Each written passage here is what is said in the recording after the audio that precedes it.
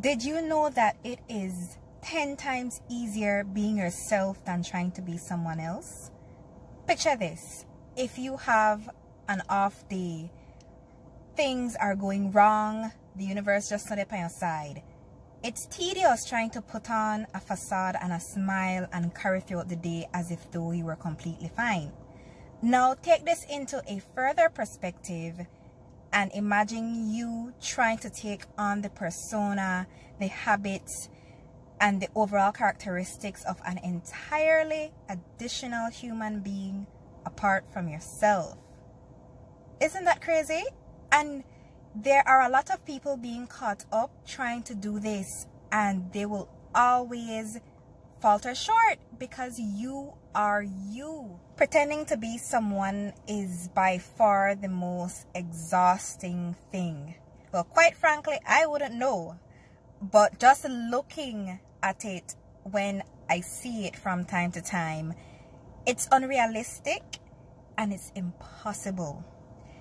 To be able to be a lot more successful and gain a lot of traction in life, you need to not only be confident in the service or product that you're offering, but you need to be confident in yourself and realize that no one is you. And in order for you to be marketable in whatever aspect, you need to be able to confidently market yourself. And I'll tell you, I am the most kindred soul that you will ever find, minus when I'm in my mood.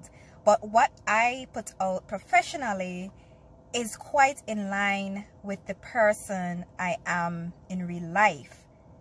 And because of that, it makes it so much easier for me to carry on throughout the day and be able to be comfortable when I'm making life decisions and professional decisions, because I know that either way, at the flip of a coin, it's going to be Ronisha on both sides.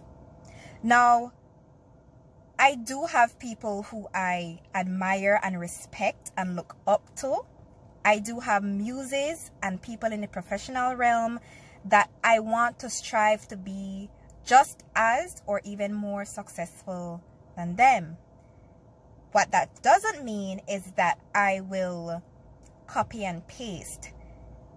At the end of the day, people want to see you.